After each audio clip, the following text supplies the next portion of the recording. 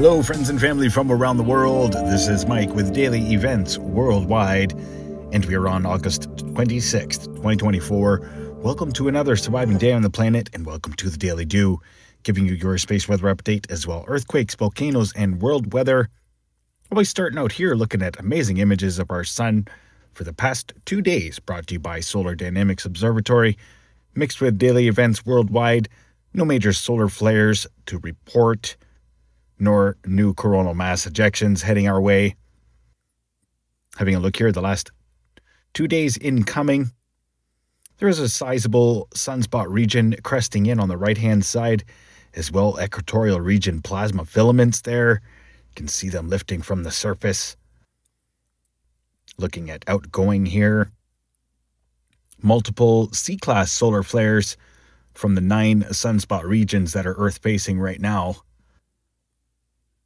That is moderate solar flare activity. Pointing out here the last 48 hours of events. And as well cresting in notable activity in regions coming into view. Plasma filament there in the southwest region.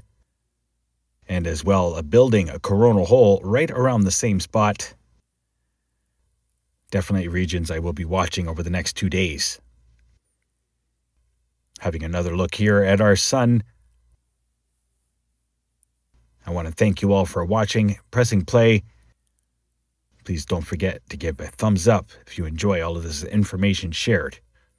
Right now, we still have 9 sunspot regions that are Earth-facing. It's been a few days now. Having a look here at these sunspot regions in motion. Some pretty big players turning away and Earth-facing right now.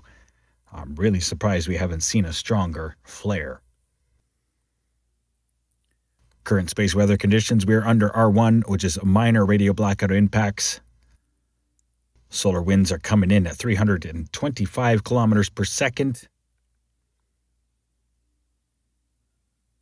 Notable, the radio flux coming in at 233 SFU. Solar X-ray flux, as you can see, minor M-class solar flares and heightened C-flare activity the past 2 days. Solar proton flux is low. Geomagnetic activity is low as well, sitting at a KP2 coming into the 27th. Now, we are expecting some minor geomagnetic instability tonight and into tomorrow. Having a look here at the Space Weather Prediction Center, you can see there was a small CME projected and will be affecting our planet here late into the 26th and 27th. ISWA Space Prediction Spiral here, showing a CME taking off from the cresting limb of our sun, and as well some activity here outgoing. And that CME is visible on LASCO 3 right now. Something I wanted to share here with you is our sunspot number progression, as right now for the month of July we had 196 sunspot regions counted. And that is a pretty strong number. Strongest we've seen in 20 years. We haven't seen anything like that since back in the early 2000s, 244 for the month of July in the year 2000. But we are now heading into the solar maximum. Excuse me. Solar maximum right here, solar cycle 25. And this is just the beginning, folks. We are already well above the predicted values. And we've seen some very strong solar flare activity. But this right here is our solar maximum. We are on the verge, or in it right now. Having a look here at LASCO 3, this is showing the last 6 hours of imagery. Most recent CME coming from the bottom region of our sun. You can see it just in those last few frames. Right there. Now let's get to earthquakes the past 24 hours, as our Earth looks like a pincushion right now. I did see a sizable 6.1 earthquake today yesterday, 6.1 and 6.9 in the Tonga region. Another 5.3 today. Notable earthquake here, 2.7 Muswell Brook, Australia. There's been interesting and notable activity coming out of there.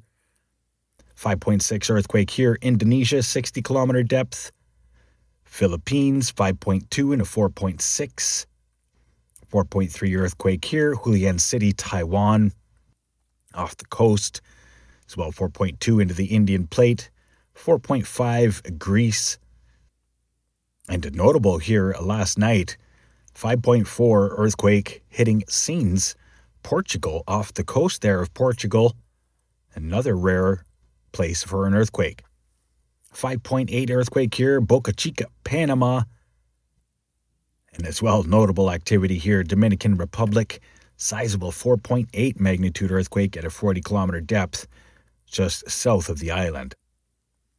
So they're definitely feeling it today. Chile here, southern Chile, 5.0, and as well a 4.6 here, La Ligua, Chile. Not much to talk about across the North American plate. No major swarms to be noted. Svalbard, North Pole, close to the North Pole, reporting a 4.5. And Alaska here, Sandpoint, Alaska, 5.1 magnitude earthquake. Going to be watching this region over the next few days. I've been warning. So, heads up, everybody. Again, no major swarms to talk about. USGS is reporting about 220 earthquakes the past 24 hours, and that is right around average. Quick glance here at the last 7 days for shakers around the world. Largest being the 6.9 yesterday in Tonga.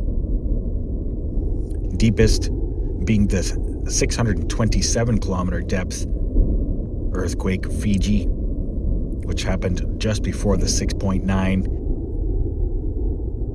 This is a look at the last 7 days for earthquakes.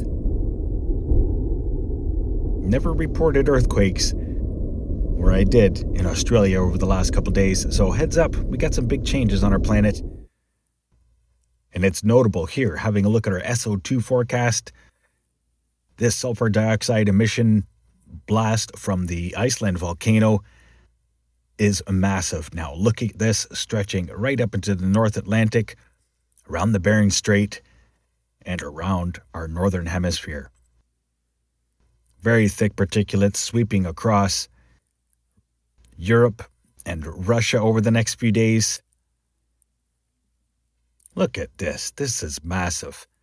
Haven't seen anything like this since the Hunga Tonga eruption back in 2021. We've seen a lot of major volcanic events over the last 5 years, folks. And this is why I started documenting. This is why I was broadcasting, sharing my passion for weather, but also documenting the changes that I knew were coming to our planet. Right now we have 66 active and/or erupting volcanoes across the planet, the most ever reported here with daily events worldwide. I mean, that's 7 years. It's not a lifetime, but still, here we are. Now let's have a look at world weather here, as we've got some extreme weather and as well lots of moisture heading towards the west coast. High pressure ridge is slipping southward. Cold high pressure ridge in the long range will be swinging temperatures back into a more average temperature for eastern Canada and the United States. Big low there will be changing things in the long range forecast. Over Quebec, low pressure system here in the North Atlantic, set to bring lots of moisture here towards Ireland, the United Kingdom over the next few days. And some more Atlantic moisture heading into the long-range forecast. Overlooking Australia, Africa, Southeast Asia. Extreme weather expected here for parts of northern China and as well Japan from the typhoon, and some cyclones that are grinding up into both eastern and western India all week long. So Watch for extreme weather events and flash floods coming out of India.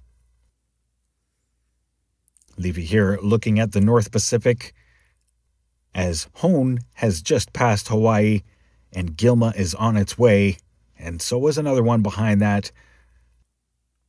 Big systems heading up into Alaska, extreme weather through the Gulf, and it looks like Gilma will diminish before it hits Hawaii. So they've already seen enough rain and wind over the last couple of days from Hurricane Hone. Let's have a look here at our upper level winds. This is our southern polar vortex right now. Upper level winds coming in at 412 kilometers per hour in some regions around the South Pole right now. The winds are picking up, trade winds are picking up in the north, and this is all about to do a flip-flop, and we will watch this here with Daily Events Worldwide as we head into winter. Yeah, it's a little early to be talking about winter, but fall is just around the corner, and we could see some big changes.